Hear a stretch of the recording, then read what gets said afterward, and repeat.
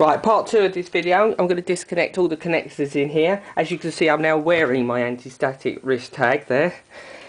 Not that I need to wear it at this point, but I'm just in case I touch something that I shouldn't, because I might have to touch the memory to get to some of the attachments. So first thing I'm going to disconnect the CD-ROM or the CD drive, because the cable is in the way. That cable over there. For now. Right, the next thing I'm going to disconnect, the motherboard from the actual power supply. I don't know if there's one here.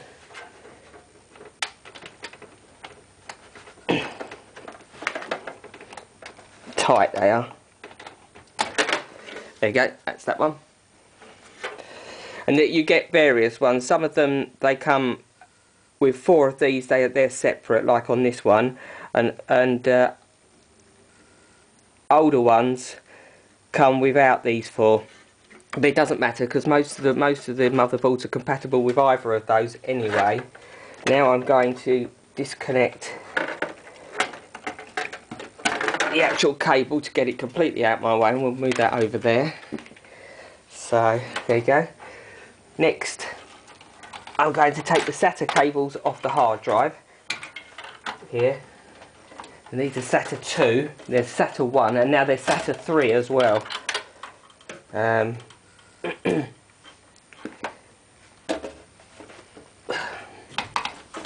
So working inside is very fiddly, but unfortunately there's no way around it, not unless you've got one of these super duper really expensive boxes that allow the motherboard and the whole motherboard to slot out.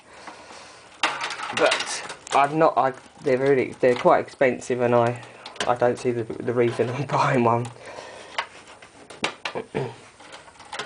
Right, so next I'm now going to undo some more of this power cable here that is now not attached to anything.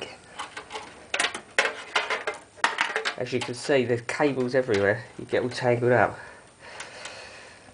So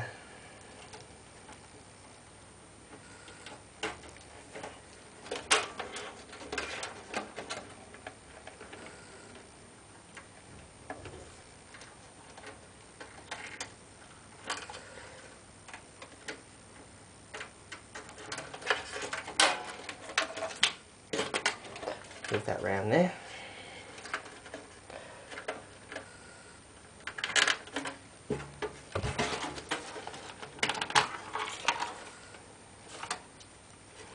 Here's one of the other power connectors that connects up to the motherboard.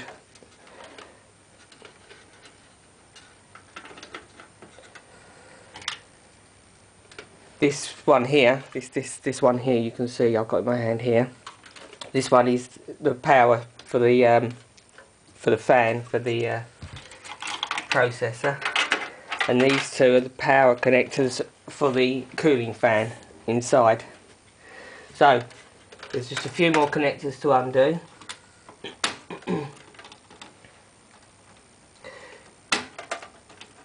Depending on what you've got inside your motherboard will depend how many. If you're not sure, you need to write down when you disconnect each one what you're actually disconnecting, so that when it comes to putting them back together again, you actually know what you're doing. But anyway, that's now completely disconnected. So there's now nothing on the motherboard. The next stage would be to just take the motherboard out, but I need to remove the other side panel to do that. Okay, so that'll be in the next video.